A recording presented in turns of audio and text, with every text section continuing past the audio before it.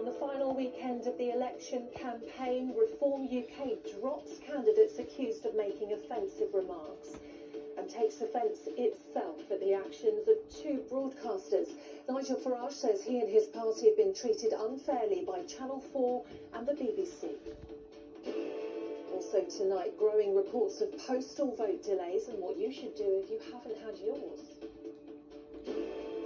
A major new search for missing teenager Jay Slater finds no sign of him almost 2 weeks after he vanished in Tenerife. And as the Euros knockout competition begins, Gareth Southgate says, my job is to keep this juggernaut on track, and I'm relishing that challenge.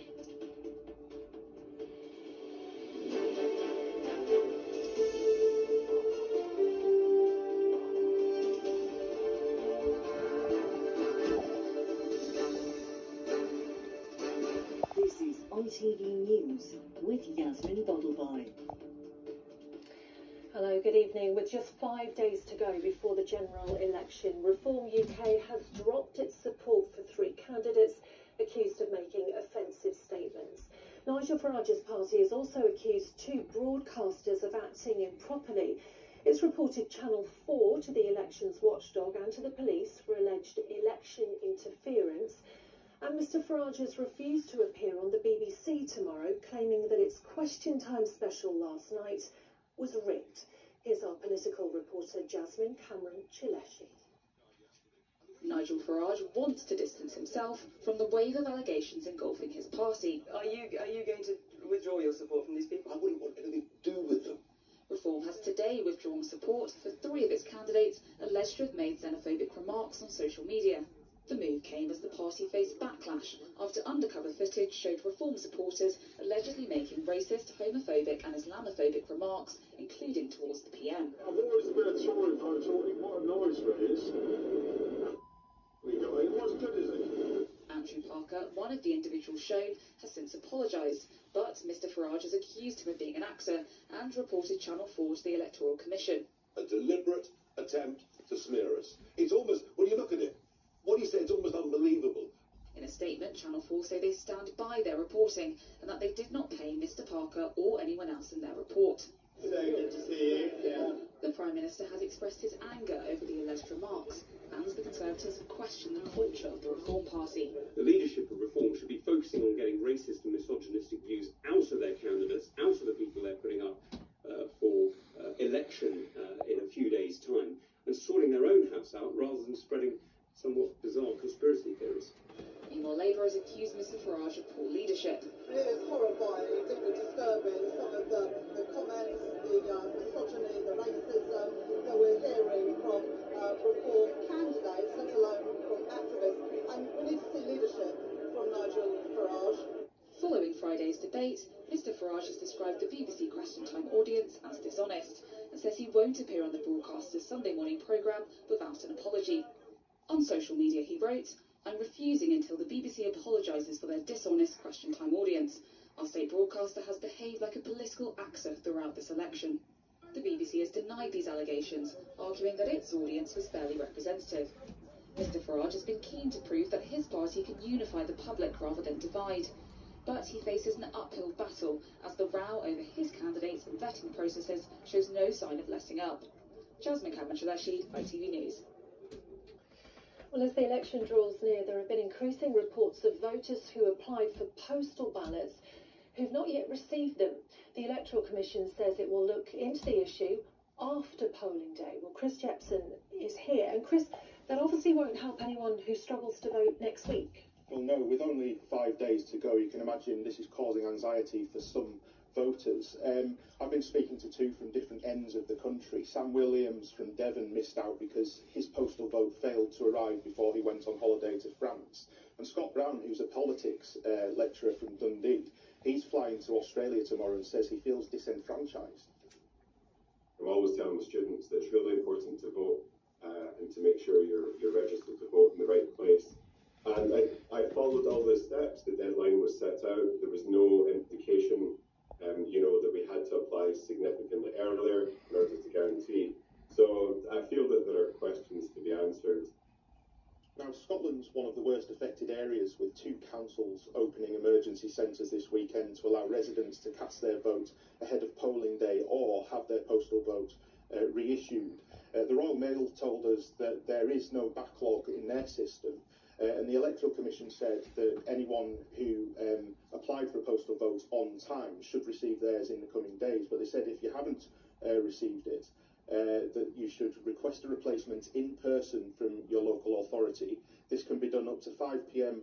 on polling day, and they must take ID and can authorise somebody else to collect it on their behalf. Now, the Electoral Commission says it's going to research with voters after the election on what's happened with the postal voting system, but of course for many people that'll just be too late. Yeah, absolutely. Chris, thank you. Next, a major new search in Tenerife for the missing British teenager Jay Slater has so far failed to find any trace of him.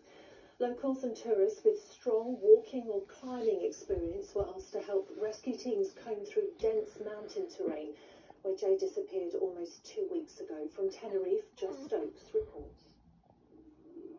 As dawn broke over the mountains, another day of searching was set to begin. It's been 13 days since Jay Slater vanished here in Tenerife. Today, what officials called a mass search formed near Masca, after a call went out to all able volunteers familiar with the area. Few would come in the end, but those who did were ready to help. It's important if we are able to find him, you know, because I think about the family and so they must be very anxious, you know, and very nervous, and if I can give a hand, that will help. The focus was on Jay's last known contact point, a ravine where his phone last recorded his location, as officials prepared to retrace his steps. Today will consist of all the personnel coming here for a thorough search, because we need to rule out areas and be sure they are well looked at. Jay had travelled from a music festival in the south of the island to an Airbnb in the north. 2 men were reported to have driven him here, but after questioning, police have since described them both as irrelevant to the case. Jay's family, although absent from the official search, were thankful for everyone who helped. I admired them for their strength, because it's such a tough situation. I'm really proud of them, I really am. They're doing amazing, they really are. The mystery surrounding this disappearance continues to puzzle those looking for answers, with some now questioning how long this continuous search can go on. Joshua Stokes, ITV News, Tenerife. A man has died and 7 others are in hospital after taking a sedative drug in Stockton-on-Tees. Cleveland police are warning of a potentially contaminated batch of the drug called Zopiclone. They say it could cause significant illness or lead to an overdose. A former Wandsworth prison guard has been arrested after a video emerged allegedly showing a woman having sex with an inmate in a jail cell. The guard has been detained on suspicion of misconduct in public office. And it's been revealed that Banksy was behind a guerrilla art stunt at Glastonbury last night. The band Idol says it was the famous street artist who created an inflatable boat filled with dummy migrants, which sailed over the crowd during their show. To the Euros now, and England, still smarting from criticism over their recent performances, have been in training ahead of tomorrow's crucial knockout match against Slovakia. This afternoon, manager Gareth Southgate said England are there to win. Our sports editor Steve Scott reports on the big build-up from Germany. All 26 Lions were prowling on the grass today, but despite a full squad to choose from, as a national leader in election week appropriately, it seems the man's not for turning. That means Cole Palmer, Anthony Gordon and others will have to stay patient for their chance to shine. You know, we're still unbeaten, finished top of the group, and the boys know that they can play to a higher level, so I think that's a positive thing.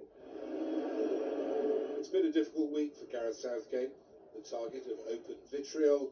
You sense the love affair is turning sour, but he remains resolute. You know, I've come here to try and win a tournament. We've completed the first phase of that. My job is to keep this juggernaut on track, and I'm relishing that challenge. England fans want to believe the undoubted talent is about to explode into life. We get through this. Italy, Switzerland. I'm not scared of them. Like I don't think it'll be easy, but I'm not scared of them. We get a good result tomorrow. I'll carry on through. Win it. Come on, the boys. Slovakia may well be ranked 40 places lower than England, but that's still much higher than Slovenia, who the Three Lions struggled to tame in their last group game. What's more, they've already taken the considerable scalp of Belgium.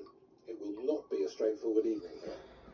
The Slovakians have already said, despite the fact they've never beaten England before, now is the perfect time to change that. If Southgate's team doesn't click soon, then the dream to lay a certain date to rest will continue for another couple of years, at least. Steve Scott, ITV News, Gelsenkirchen.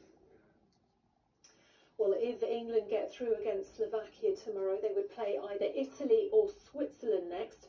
They are playing right now in the first of the knockout matches, and the defending champions Italy are in trouble. They fell behind to a goal from Nottingham Forest's Remo Freuler. High temperatures affected the first ever Italian start to cycling's Tour de France. British veteran Mark Cavendish was badly affected by the heat. The record 34-time stage winner could only finish 39 minutes behind the leader on the 200-mile stage from Florence to Rimini. The opening stage was won by Frenchman Romain Bardet. And finally, more than 1 million people gathered in the capital today for the UK's biggest Pride parade.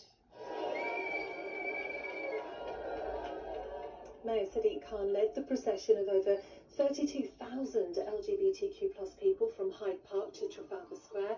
Performances are continuing into the evening across 5 stages.